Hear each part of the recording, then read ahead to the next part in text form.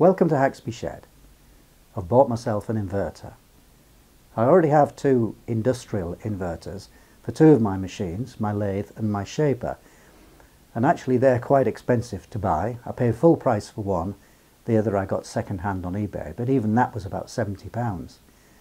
I need another inverter, one for a motor project that I've just started, and the other one is for my welding rotator. So I bought this one, £60, 1 horsepower, 3/4 of a kilowatt, eBay. It's a little bit rough, but I've seen lots of these around. People are generally happy with them, so I decided to go for this. I literally tried to find the cheapest one I could for the capacity that I needed. So we'll wire it up, we'll have a look at this.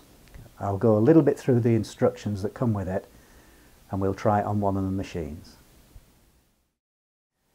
I've just powered it on to make sure it actually works. So you can perhaps see there 65 frequency, that's 65 Hertz, and which can be adjusted by this knob here. Now you can set that range through a series of parameters which are described in the instructions. You might be able to see these lights on, stop and forward. You can see the panel here with the fairly obvious buttons on it, run, stop, forward, reverse and so on. The connections for the power in and for the motor are down here underneath. And this green strip of terminal connections is very important. So the connections here allow you to remote this knob for the speed, remote the run and stop, forward, backwards. But there's also some connections which allow you to store profiles in here. So you store the profiles by pressing these buttons in sequence, but you access the profiles by grounding various of these connections here. I'll explain later. But what that means is that you could use this with a number of motors, and you could simply have a knob which changed to settings to the different profiles for the different motors. So it means, I think it means, that you can use one inverter for multiple motors, whereas normally you'd use one inverter for a single motor, one for one. This is the manual covering 4 models, AT1 through AT4, and I've got AT1, single phase to 3 phase, and here are the connections. Well, these connections are for AT1 and AT4. Earth, live and neutral single phase inputs, and then the 3 connections to the motor. Then we move on to the terminals on that green connector block. Now, what I'm going to describe here is the default configuration for those terminals. Actually, X1 through X6 and I think SP1 are multifunction terminals, and the actual function of those can be controlled through the parameters. Anyway, we've got a 15 volt stroke 24 volt output. By default, X6 through X4 control the direction of rotation if we're controlling it remotely and not on the front panel. And then at X3 through X1 control the stored profiles, which profile is in operation. We've got common, and then we've got VL1 and CI, and those are connected to a remote pot if we want to do remote control of the speed. SP1 is open collector output, which could be used to drive a relay. We've got another output voltage, 5 volts and 10 volts this time. And then we have some connections listed here for a relay, but actually the relay is not fitted, that's optional. Now, if X3 through X1 are configured to select the stored profile, this table shows how that's done. So 0 means grounded. So if I grounded X2, we would have stored profile 2. You can see a mistake here. Section speed 7 must be 000, not 111. Now let's look at some of the operating parameters. I must warn you that the parameters are quite complicated, and it's not helped by the wording. But the first one I want to pick out is this maximum operating, which actually is setting the top of the frequency range controlled by the knob, 65 Hz in this case. There's a couple of parameters here which control whether or not you're operating the inverter and the motor through the front panel or whether that's done remotely. There's some parameters here to do with braking and whether or not the electronic braking function within the inverter is operational. And here we have a number of parameters for the profiles. So working frequency is, believe it or not, the first profile, through to 7, which is the 8th profile. And here we're setting the speed of operation. And then we have for each of those profiles the setting for the rising velocity and the descent velocity, which means how fast it speeds up and slows down the motor. And then here, this is all about the terminals X1 through X6, where I describe the default function of each of those terminals, but actually any of these functions, 0 through 20, can be set for any of those terminals X1 through X6. So multifunction input 6 is X6. Then we've got display options here. So as we were looking at that inverter, the display was showing the set frequency, but there are other settings that you can have to show different functions on the display. There's torque compensation settings. These are difficult to understand because there's no explanation of how they work. This is a useful section here about the current overload. So you can have an overload value for each of the 8 different profiles, and they're all set here by default to 3 amps. And there's 127 parameters listed, although you can't set 127, so it goes from 98 to 127, as you can see. So we're going to have to set up the motor and inverter and try some of these settings and make sure I understand really how they do work. I've connected the inverter up to a motor, and you can see that the connections are quite simple. Earth, live, neutral, and then the 3 phases for the motor.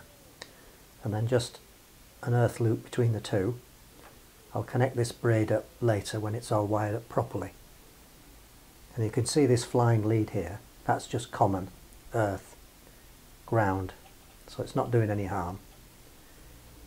Then if I turn it on, you can see it's set for frequency 62.4 Hertz. Now here, standard mains is 50 Hertz, so the motor's going to run just a little bit faster than standard mains.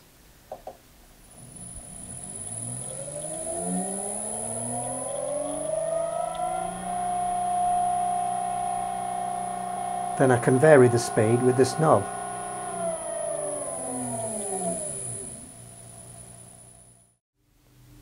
Through parameter 7, I've set the minimum frequency at 10 Hz. Through parameter 6, the maximum frequency is 100 Hz, so that's double speed for that motor.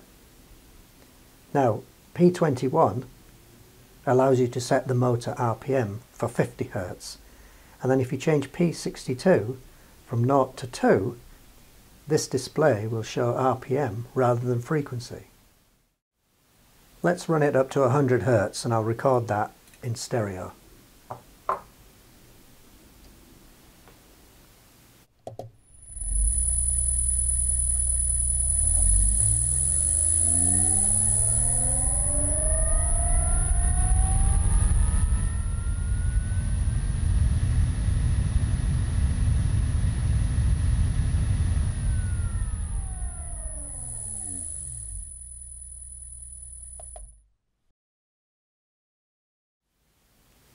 Let's change P62 to 2 so that we can actually see the RPM display.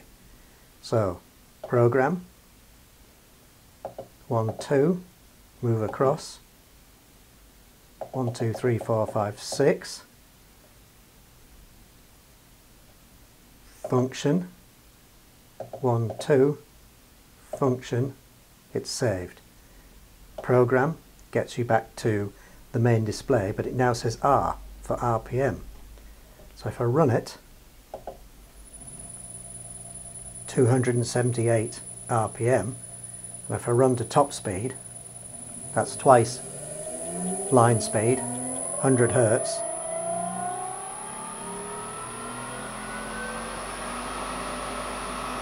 $27.80 RPM.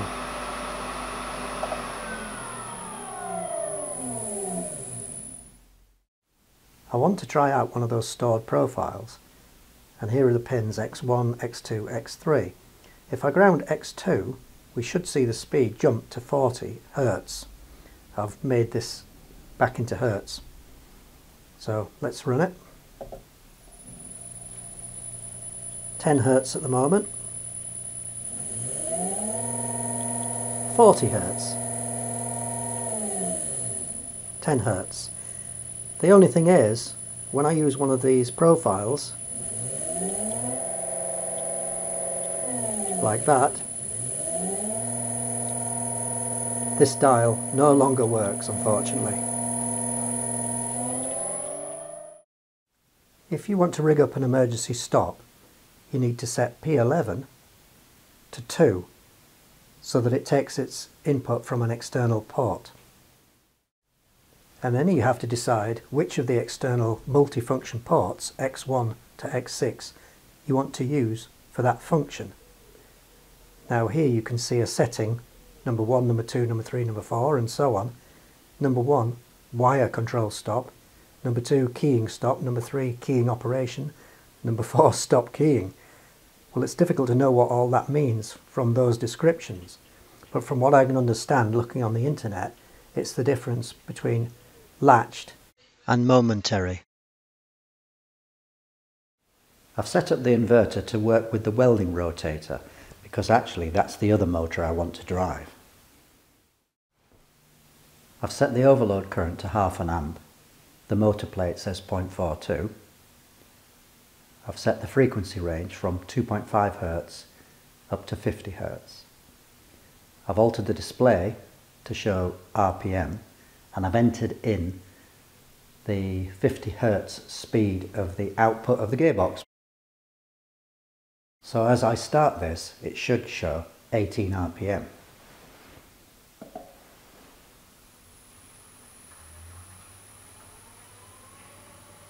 And as I turn it down, it should show 1 RPM as a minimum.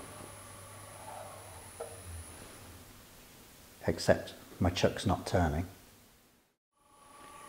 Well, at this point I've hit a problem then, because this runs happily at 18 RPM, as you can probably see on the display.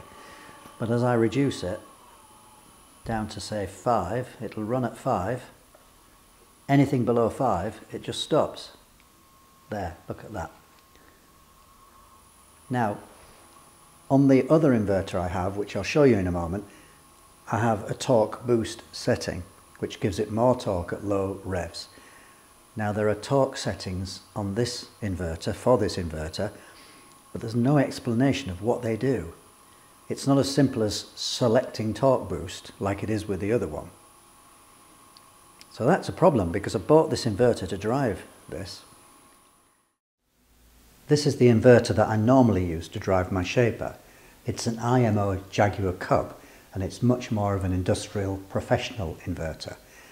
But I've been using it to drive my welding rotator, and with this inverter I can reduce it down to 2 Hz, which is a little under 1 RPM on my welding rotator without any trouble whatsoever. So to get any further with this, I'm going to have to figure out how those torque boost settings work, I think.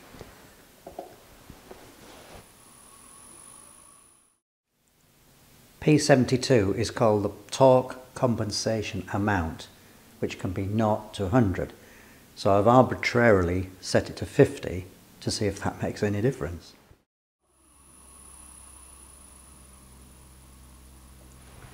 Well, it does. Look, 3 RPM. Yeah, it's got us down to 3, but it can't get us to 1. Does it matter if I make that 100? Let's make it 100 and see what happens.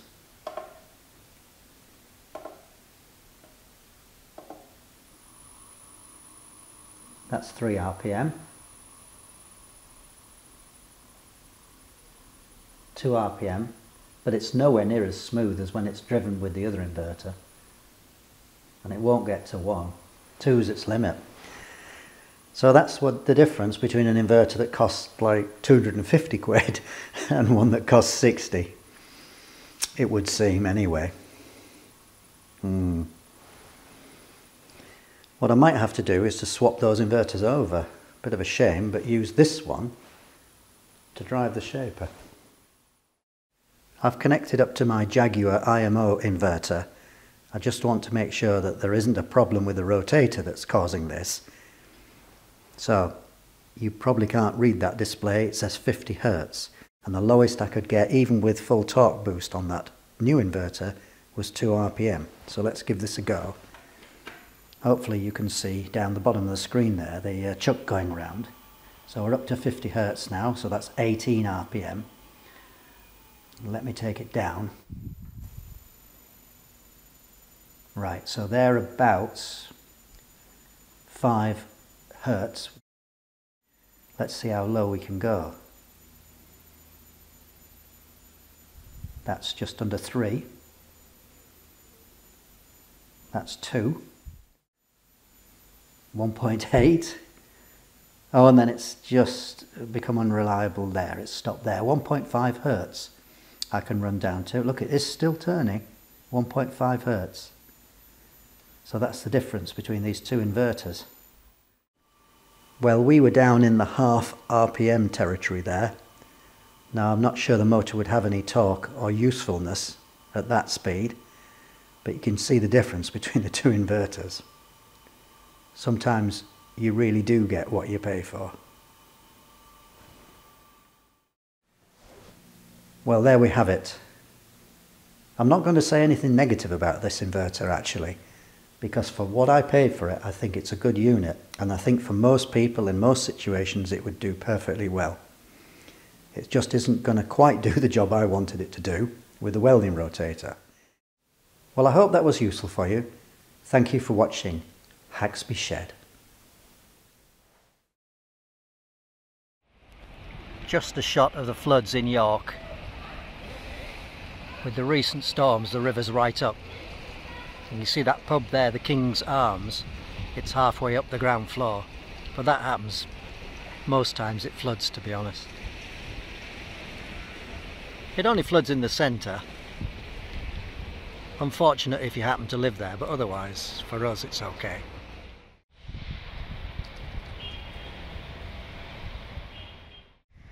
The bad news is, I think it's going to rain. That's quite a useful sign.